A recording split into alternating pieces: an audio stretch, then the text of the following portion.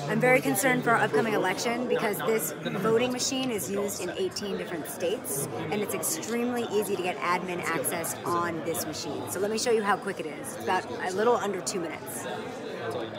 All they have to do, this bad actor, would be to open up this machine by pressing this button right here.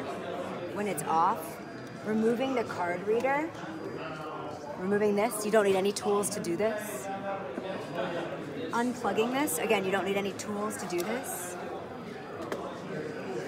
Turning it on, all you have to do is pick this lock here with a ballpoint pen. Open this up, press the red button, and we're gonna let it boot up here, and then I'll show you the admin access.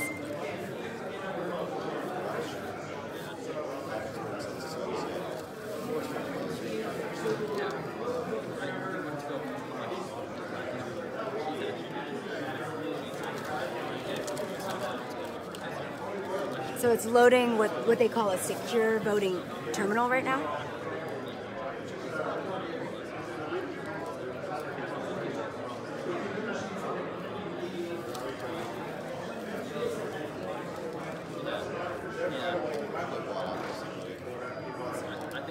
And here we're going to see a couple of error messages, and all you have to do to bypass those error messages is just click cancel and OK. And now I have full admin access under 2 minutes.